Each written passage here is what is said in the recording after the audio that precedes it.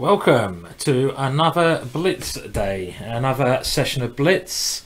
So here we are. I've got a 5-minute game. My opponent started with this little move E3, so I'm going to try my favourite move here, H5. I love pushing my H pawn, and the idea, this was given a suggestion, well, B3 is just asking for A5 when we're going to come at him on the wings. So this is a bit like people running down the sides of the board here, trying to create some problems, but okay, maybe not the best of openings. So let's see who we're playing. Car Posh from America. No idea who Car Posh is, but seems like probably a decent enough player. So is my idea going to work? This double sort of I don't know what you call this really. What do you call this? Someone suggested I play this rubbish opening, so we have to give it a go. Well, let's keep pushing. If in doubt, just keep pushing. Keep pushing those pawns. And now I've got to put my bishop somewhere, so let's think. Best place to develop it looks like B7 to me, so that is the sensible way for me to continue, surely. And I've always got this move A3 that my opponent might need to look out for, but let's just get my bits out first. My opponent playing a very solid setup here. I mean, I could even go as far to say slightly boring setup, but I wouldn't dare say that. Right, okay. Well, now it's time for... Is it a bit of time for a swinger? Let's get that rook swinging over, shall we? Let's see how that goes. So, okay, so I want to try to bring that rook around to the king side and start some kind of attack on the king side, but that's easier said than done, isn't it? What am I doing with this rook? Anyone tell me what I'm actually doing? I don't know what I'm doing here. Okay, well, let's do this. I don't know why. I'm opening the bishop up, trying to bring my knight around. I'm a bit hazy today. I'm maybe not entirely with it today, but we'll keep going. And it's nothing to do with bomb cloud, by the way, before anyone suggests that. Thank you very much. Now, I just don't really know what I'm doing in this position. It's just very strange. I wanted to go queen A8. Can I do that then and try to take control of this E4 square?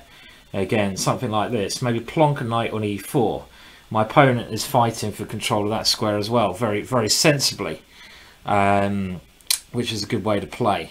Now, I'm going to have to retreat yet again. My knight wasn't doing a very good job there. The idea, if my opponent goes E4, I've got the F4 square. Okay, well, let's try to get one of my knights to F4 at least. I mean, all my pieces look very cramped though, don't they? Look very silly here. I mean, it kind of looks like a beginner's game here. Beginner GM day it is today. Could be the new show. Beginner GM with GM or pretend GM Simon Williams. So let's keep going. I'm down on the clock as well. So what am I doing here? Well, I'm trying to do something on the king side. Maybe I've got D6, just an E5 ideas when my queen could come over. I'd love to get my queen to a more active square. My opponent's got a nice space advantage, but okay, well, can I offer him this pawn here? My bishop now here looks very stupid, doesn't it, on B7. He's blocked that out nicely. Let's try to bring my queen around to a more active square then. So try to get it out to G5, something along those lines. Makes a bit of sense. Okay, he's really just trying to crush me here. Nasty man. Okay. Good.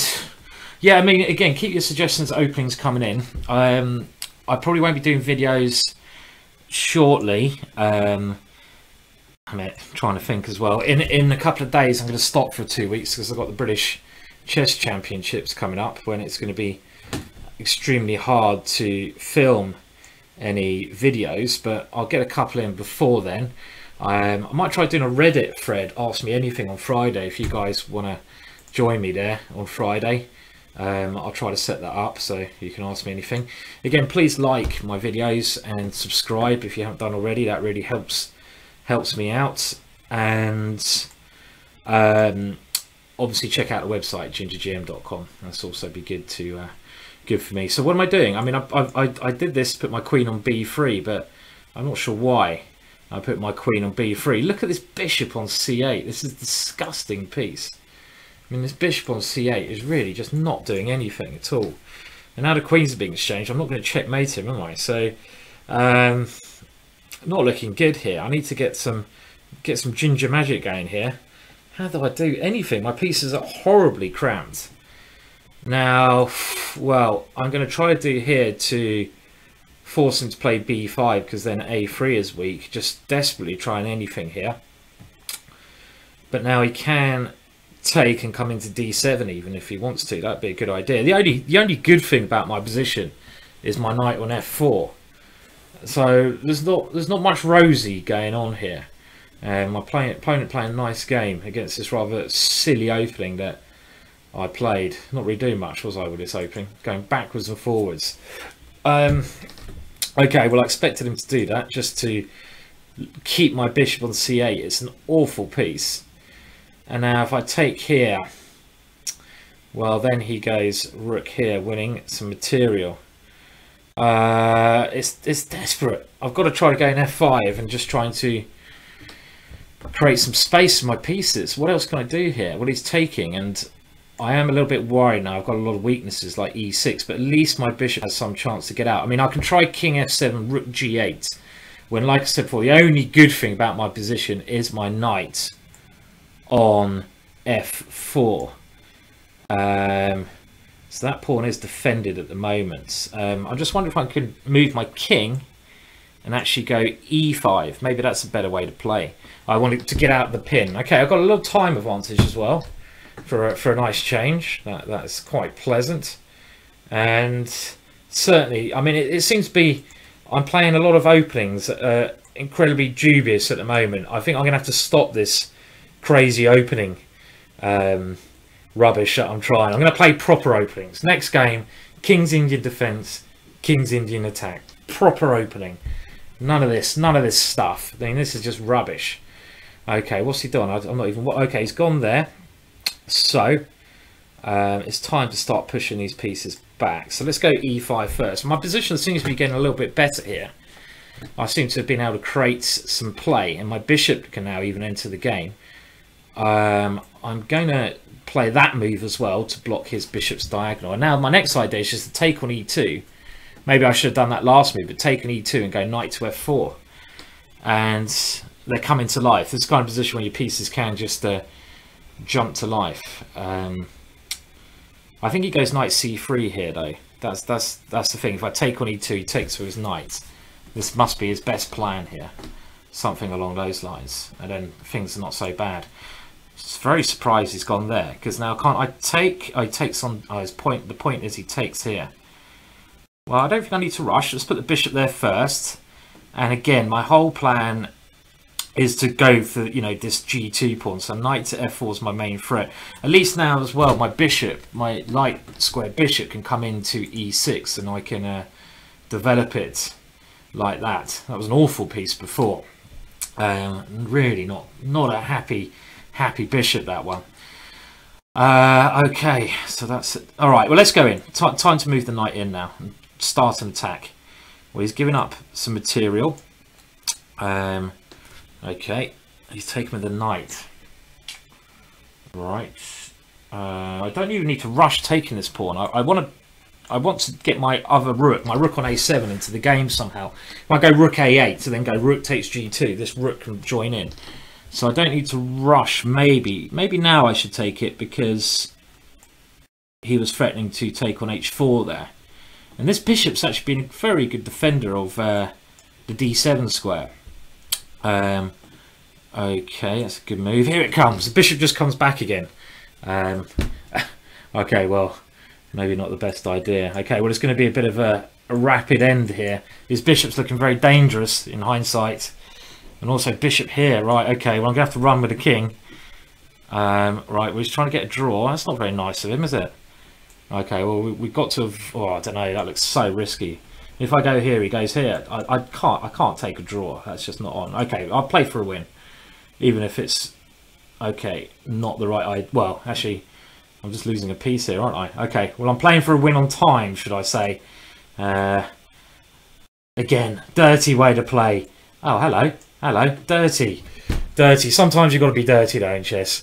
In Blitz chess. It is Blitz chess after all, so these things these things occur. That was quite dirty though, wasn't it? It's happened to me though. It's happened to me as well. So I'm not sure if there's too much point analysing that one too much. Again, these stupid openings are not giving me the best games for entertainment, are they? So my opponent, I think a lot of people are saying good game. Yeah, good game, good game. Yeah, no, it was an awful game. It's an absolute rubbish game. And I think I'm just waiting for my opponent to insult me now. What, have you guys had any stories when your opponent starts insulting you after a game? There must be. I've had loads. I've had loads of stories when my opponent has basically just, you know, I've won the game and he started to say, you're not a GM, you're some idiot, who are you? You shouldn't be playing chess. All this kind of rubbish. I've had loads. I normally just ignore them unless I'm in a really bad mood, and then I try to give them some back. But I've had plenty of abuse over the years. You kind of get used to it after a while. It can be quite fun actually getting abuse. So try your worst if you want to. So what is this opening? Well, someone said try this beginners kind of thing, and you know, I mean, I'm not really going to spend too long on this game looking at it because I don't think it had so many interesting moments. I mean, later on it got all a bit chaotic. Not really worth putting on a computer to analyse, that's for sure. Maybe around here I should have just somehow gone for a crazy idea. Well, I think probably d6 here makes a lot of sense. Let's play this first, because then if my opponent ever plays d5 like he did in the game, I can always play e5 then. That's a bit more strategically sound when my bishop has this diagonal. And I put a blocker in the centre of the board, because the way it was played, I mean, this knight just got kicked back. And I mean, even instead of knight to f5, I could go queen to a8 immediately and try to put a knight to e4. That would have made a lot more sense as well. The way I played it, I mean, it was just pretty appalling. I'm just moving my pieces backwards and forwards, and my opponent is just like charging at me with his pawns there. They're just coming at me. My only positive thing is this f4 square. And okay, we'll leave it. It's not that. I feel a bit sorry for my opponent. They're not really worth looking at much more. I'm gonna call it a day with this video, and I'll give my opponent a rematch if I can catch him, because I think he deserves one after that. Okay. Again, thanks for viewing the video, and give me some suggestions what else you'd like me to play. I'll go back to playing some sensible openings. I think now I've had enough craziness now. Oh, too much craziness. That's the chess life for you.